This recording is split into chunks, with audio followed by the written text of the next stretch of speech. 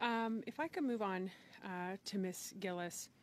In 2017, the Liberal government promised to reduce chronic homelessness by 50%. It's obviously been 6 years. How much has chronic homelessness been reduced? Thank you for the question. Since that period of time, as we've been talking about the housing crisis, the context in Canada has changed significantly. And at this point, chronic homelessness for the last number of years has remained approximately steady at 30,000 people. So it hasn't reduced? It is, as I mentioned, it's remained steady given the context of the country right now with the housing crisis and the affordability issues within the country. In 2022, the Auditor General report on chronic homelessness said that your ministry did not know whether your efforts were improving homelessness despite spending $1.36 billion between 2019 and 2021 through the Reaching Home program. I guess, you have a new Minister of Housing. What direction has the minister given you directly since that Auditor General's report? And what specifically has the minister given you? Thank you very much for the question. That particular audit report was done mainly during COVID time, and the homeless serving sector during that time did not have the capacity to report on results. They were dedicated to saving lives and keeping people safe.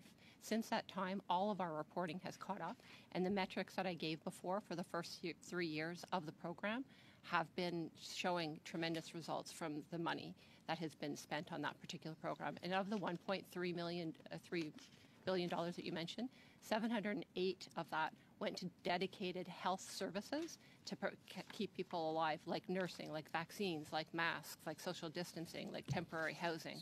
So that information wasn't available when the Auditor General wrote the report because we are still in COVID times. Since then, it has all been caught up, and we are publishing Thank you. Sorry, for people watching, we have such limited time. That's why we often have to cut short.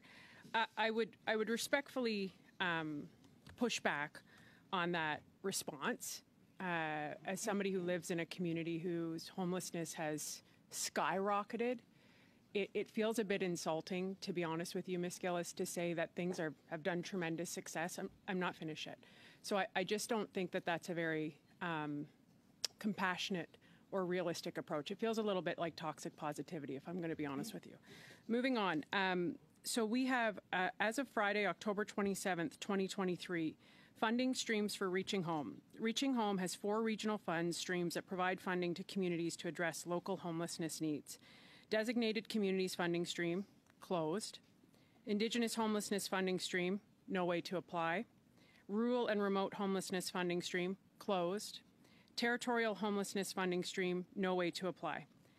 Ms. Gillis, how do you expect to have such a successful program when people who need this most can't even apply for it? Thank you very much for the question.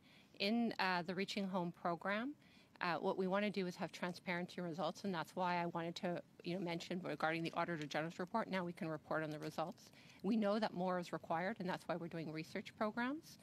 In the particular program, we do allocate it to community entities over a period of time, and they continue to fund these particular programs. Regarding those particular applications, I will turn to my colleague and talk about those particular closures and what's going on regarding each of those streams. Thank you. Yeah, so because we allocate the money out to community partners, it's really at their discretion when they accept new applications, when they fully allocate all their funding. So it really would vary community by community, whether there's still funding available in any Thank you, given Mr. year. Chair. I, again, would push back. You have people, and Ms. Bowers has talked about, you have the missing middle right now. You have people who would never even consider being homelessness. The face of homelessness has drastically changed. And you're saying, well, these programs are closed right now. So it's, it just doesn't make any sense. If these are programs designated for immediate emergency funding and they're closed, how are you supposed to help the people who, less than a mile from where we're sitting right now, are living in tents? Thank you very much for the question. The allocations are forward-looking. So in the $562 million that we're allocating for the next 2 years, although they're closed for new entities, we are allocating further money to those community entities to be able to address the homelessness situation in their communities. And that's why when the minister was here and we're doing action research, that's why we're doing a veterans program, because we know more is required. And it is super important, and I am certainly very acutely aware of how much this is important to address, and how more is required, and that's why we are looking at what more. That's why we did a survey on encampments and continue to work in this area. Thank you, Ms. Ferrari.